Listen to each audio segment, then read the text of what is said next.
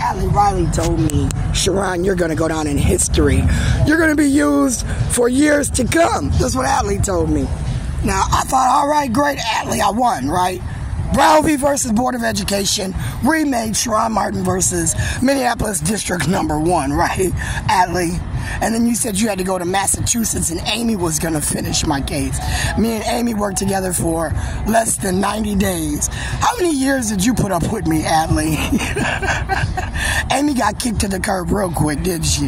Why? I thought she was discriminatory, prejudiced. I thought she was overbearing. I thought she was trying to bully me. I thought that she was trying to manipulate the courts, right? Starting with Judge Krause. So Amy got kicked to the curb real quick. So under Amy Jane Getz's case study, Atlee, you know, who did you hand me to next after Amy Jane Getz? Keith? Was that Bernie Sanders and Keith? You know, because as we do these case studies, I'm tagging dollar amounts, ain't I, Atlee? The last time I tagged a dollar amount, it was $417.6 million, right, Atlee? Because I hired you as an attorney to sue District Number 1, violations based on discrimination.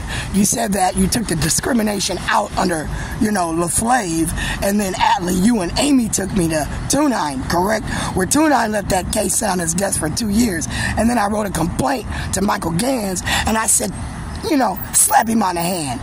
Give him a warning, you know. Don't let people like Amy Jane Getz, Atlee Riley, Laura T. Booth come in your courtroom, manipulate paperwork, showing boobs, tits, and ass.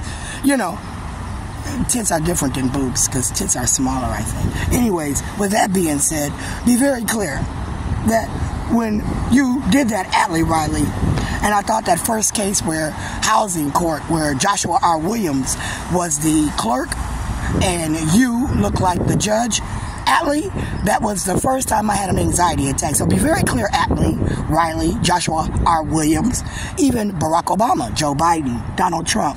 Under that case study, be very clear. Each time you use that case study, I'm tagging $417.6 million to each one starting now.